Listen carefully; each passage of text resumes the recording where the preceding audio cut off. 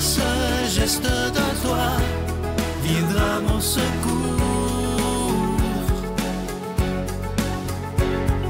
Viens semer dans mon âme le grain de l'amour.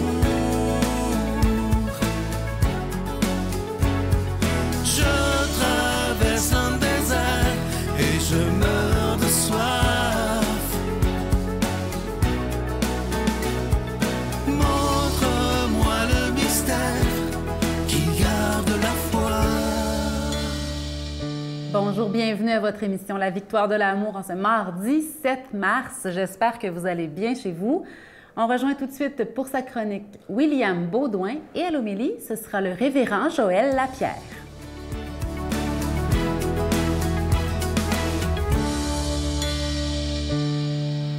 Bonjour à vous, chers amis. J'espère que vous allez bien cette belle journée. Aujourd'hui, c'est du costaud, je vous avertis. C'est un sujet que ça fait longtemps que je veux aborder avec vous. C'est la pauvreté d'esprit. Alors, je l'ai abordé sous l'angle de Maître Écart, que vous connaissez un petit peu peut-être, et Christian Bobin, qui est un auteur, un poète que j'aime énormément. Je voulais simplement dire merci à Laurette, une amie à moi, qui m'a aidé à construire cette chronique spéciale. Alors, je vous lis les deux beautés et on y revient. Un homme pauvre est celui qui ne veut rien, ne sait rien et qui n'a rien. Ça, c'est Maître Écart qui a dit ça. Christian Bobin a dit « Je ne vous demande pas de chercher en vous-même. Je vous invite à être comme la terre nue, oublieuse d'elle-même, faisant même accueil à la pluie qui la bat et au soleil qui la réchauffe. » Voilà, c'est Jésus qui a dit « Heureux les pauvres d'esprit. » Alors, par où commencer? Bon, j'aime bien l'idée de Maître Écart quand il dit le pauvre ne veut rien. Il se contente de ce qu'il a et de ce qu'il reçoit. Il n'a pas de volonté propre autre que celle de Dieu. Hein? C'est beau ça quand même. Quand il dit « il ne sait rien », il ne tombe pas dans le piège de savoir Dieu. Le piège que beaucoup d'hommes sont tombés dedans, de prêter à Dieu des noms, des caractéristiques propres. Hein? Le pauvre d'esprit qui ne sait rien, c'est le pauvre d'esprit qui est capable de vivre avec l'idée que Dieu est Dieu et qui n'a pas besoin de l'enfermer dans une boîte. N'a rien, le pauvre n'a rien. N'avoir rien, ça ne veut pas dire n'avoir rien, strictement rien. Ça veut dire, selon moi, puis encore là, c'est toujours selon moi, cher ami, je n'ai pas la science infuse, mais selon moi, ça veut dire profiter des biens que nous avons, mais à tout moment, être en mesure de les donner si le besoin se manifeste. Par exemple, j'aime beaucoup ma télévision, mais si, pour une raison X, quelqu'un dans le besoin a besoin d'une télévision, bien, ça va me faire plaisir de lui donner. C'est un exemple un peu banal, mais vous comprenez ce que je veux dire. Celui qui n'a rien, je pense que ça veut dire celui qui n'est pas attaché aux choses. Vous vous souvenez peut-être, la première chronique que j'ai faite ici, je parlais d'un concept, qui vient de l'Afrique du Sud, Ubuntu, qui signifie « je suis parce que tu es, je suis parce que nous sommes ». Moi, j'aime bien l'idée que la pauvreté d'esprit, c'est cette prise de conscience que nous avons besoin les uns des autres. Le pauvre d'esprit a besoin des relations humaines, a besoin de son environnement. Il ne peut pas vivre seul. Certains ont parlé de la pauvreté d'esprit comme l'humilité. J'aime beaucoup ça aussi. Hein? Ça fait partie aussi de tout ça. La phrase de Christian Bobin, je voulais y revenir avant la fin de la chronique parce qu'elle est magnifique. Elle nous dit, un peu comme Jésus, de tendre l'autre joue, hein? D'accueillir la souffrance comme la joie dans notre vie. C'est peut-être ça un peu la pauvreté d'esprit, c'est d'être dans l'accueil de ce que la vie nous présente. Sur ça, belle semaine, chers amis. Notre Père qui es aux cieux, que ton nom soit sanctifié, que ton règne vienne, que ta volonté soit faite sur la terre comme au ciel. Donne-nous aujourd'hui notre pain de ce jour. Pardonne-nous nos offenses, comme nous pardonnons aussi à ceux qui nous ont offensés. Et ne nous laisse pas entrer en tentation, mais délivre-nous du mal, car c'est à toi qu'appartiennent le règne, la puissance et la gloire pour les siècles des siècles. Amen. Mon Père, je m'abandonne à toi. Fais de moi ce qu'il te plaira. Quoi que tu fasses de moi, je te remercie. Je suis prête à tout, j'accepte tout, pourvu que ta volonté se fasse en moi, en toutes les créatures. Je ne désire rien d'autre, mon Dieu. Je remets mon âme entre tes mains. Je te la donne, mon Dieu, avec tout l'amour de mon cœur, parce que je t'aime, et que ce m'est un besoin d'amour de me donner, de me remettre entre tes mains, sans mesure, avec une infinie confiance, car tu es mon Père.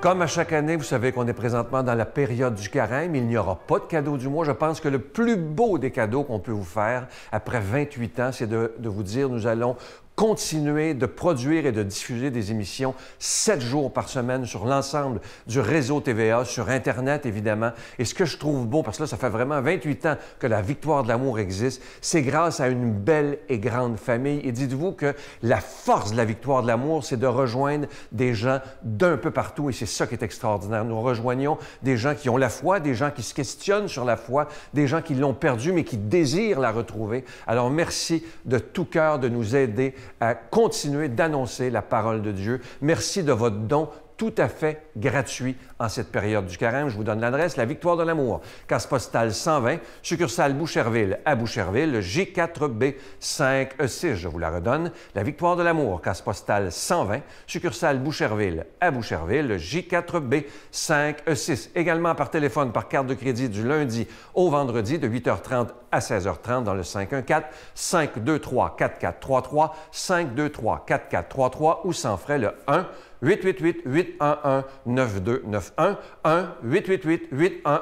1-888-811-9291 et aussi sur notre site Internet qui est un moyen très rapide, sécuritaire et efficace de faire votre don, le www.lavictoiredelamour.org. Merci de tout cœur de ce que vous ferez pour la Victoire de l'amour. Merci d'accepter de faire un don sans rien attendre en retour. Merci de votre don tout à fait spécial en ce carême 2023.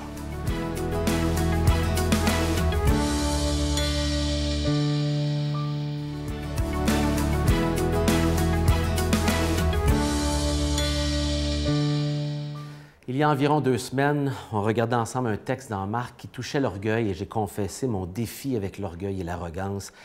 Et je dois vous dire qu'on continue dans un autre texte ce matin qui vient y toucher. Il faut croire que Dieu a un message pour nous et qu'il veut adresser ce défi dans nos vies, particulièrement ici d'une attitude très religieuse. Et je vous invite à lire avec moi Matthieu 23. Alors Jésus s'adressa aux foules et à ses disciples, les scribes et les pharisiens, siège dans la chaire de Moïse, c'est-à-dire dans le siège où Moïse enseigne. C'était l'endroit où on s'assoyait pour faire la lecture dans la synagogue. Faites donc et observez tout ce qu'ils peuvent vous dire, mais ne vous réglez pas sur leurs actes, car ils disent et ne font pas. Aïe, aïe. Ils disent et ne font pas. Donc, c'est des hypocrites. OK? Quoi d'autre qu'il dit? Ils lisent de pesants fardeaux et les mettent sur les épaules des gens alors qu'eux se refusent de remuer le petit doigt. Alors Jésus dit, lui, mon fardeau est doux et léger. Eux autres, ils mettent des fardeaux sur les gens. C'est les gens de religion. Ça, c'est la religion juive qui est en train d'être ici jugée par Jésus. Des fardeaux. Toutes leurs actions, ils les font pour se faire remarquer. Le paraître des hommes. Ils élargissent leurs phylactères et allongent leurs franges. Alors, il y avait évidemment des expressions de leur religiosité, des rappels de leur foi par des choses sur leur manteau, et ils les faisaient paraître pour, évidemment, juste l'apparence. Ils aiment occuper les premières places dans les dîners et les premiers sièges dans les synagogues et être salués sur les places publiques. Donc, les premières places, la reconnaissance de gens, les regards, tout cet aspect de l'apparence. Et s'attendent aussi à se faire appeler maître par les hommes. Pour vous, ne vous faites pas appeler maître. Attention avec les titres. Car vous n'avez qu'un seul maître. Et vous êtes tous frères. Attention avec les titres, on est tous des co-humains qui luttons avec l'orgueil, qui mangeons de la nourriture aussi, qui allons aux toilettes, qui sommes égaux. N'appelez personne sur la terre votre Père, car Vous n'avez qu'un seul Père, le Père céleste. Un autre titre ici. Ne vous faites pas non plus appeler docteur, car vous n'avez qu'un seul enseignant ou docteur, c'est le Christ. Le plus grand parmi vous sera votre serviteur. Ça revient aux paroles que j'ai lues dans Marc il y a 2 semaines. L'aspect d'être appelé à être serviteur comme Jésus le fait, et non de chercher d'être servi, de vouloir exercer du contrôle sur les gens. Quelqu'un s'élèvera, sera abaissé. Quelqu'un s'abaissera, sera élevé. Et là, il continue en disant « malheur, malheur, malheur » à tous ces gens de religion. J'ai écrit un petit texte que j'aimerais vous lire. Un texte, j'ai pris le temps de réfléchir attentivement. Le problème central ici, c'est quoi? La religiosité tend à cultiver notre orgueil, à vouloir mériter le ciel, y travailler, gagner la faveur de Dieu. Jésus est clair et la Bible aussi. Nous ne pouvons gagner sa faveur. C'est une grâce imméritée. Alors Jésus vous invite à l'humilité devant lui, reconnaître notre besoin de lui afin d'entrer dans une relation personnelle avec notre Créateur plutôt qu'entrer dans une religion d'attente et de comportement méritoire. C'est difficile pour l'orgueil humain qui veut tout gagner et ne rien devoir à personne. Mais force est de constater ici, dans Matthieu 23, que la religiosité juive et la religiosité humaine est un échec monumental d'hypocrisie et d'apparence, particulièrement en ce qui a trait le leadership, les supposés conducteurs spirituels du peuple. Et Jésus fait un peu à la manière des prophètes de l'Ancien Testament. Mais j'aimerais terminer en mettant à vos oreilles la lecture des Écritures dans les paroles de Pierre. 1 Pierre, chapitre 5, versets 5 à 6. 1 Pierre 5, 5 et 6. Et vous pouvez le lire à la maison. Je vous invite à dépoussiérer votre Bible et à aller vérifier vous-même dans l'Épître de Pierre. Il dit « Revêtez-vous d'humilité, car Dieu s'oppose aux orgueilleux, mais il fait grâce aux humbles. Humiliez-vous donc sous la puissante main de Dieu, afin qu'il vous élève au temps convenable. » Des paroles ici qui ressemblent étrangement aux paroles que Pierre a apprises de Jésus. Celui qui va être élevé va être abaissé. Celui qui accepte d'être abaissé, qui s'humilie, sera élevé au temps convenable. Pourquoi s'humilier sous la puissante main de Dieu, sous la main du Créateur, de réaliser que j'ai besoin de reconnaître sa grandeur. Et si je reconnais sa grandeur, je dois reconnaître ma petitesse et mon besoin de ployer le genou devant lui, de soumettre ma vie, de soumettre ma volonté, de lui soumettre mes péchés, lui demander pardon, de reconnaître sa royauté dans ma vie et qu'il doit mener dans toutes les sphères de ma vie. Revêtez-vous d'humilité, car Dieu s'oppose aux orgueilleux, mais il fait grâce aux humbles. Voilà les paroles que je vous invite à méditer aujourd'hui. Que le Seigneur fasse son œuvre dans nos cœurs. Amen. Je vous salue Marie, pleine de grâce. Le Seigneur est avec vous. Vous êtes bénie entre toutes les femmes, et Jésus, le fruit de vos entrailles, est béni. Sainte Marie, Mère de Dieu, priez pour nous pécheurs, maintenant et à l'heure de notre mort.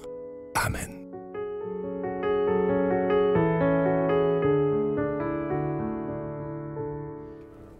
Quand les racines sont solides, il n'y a pas de raison d'avoir peur du vent.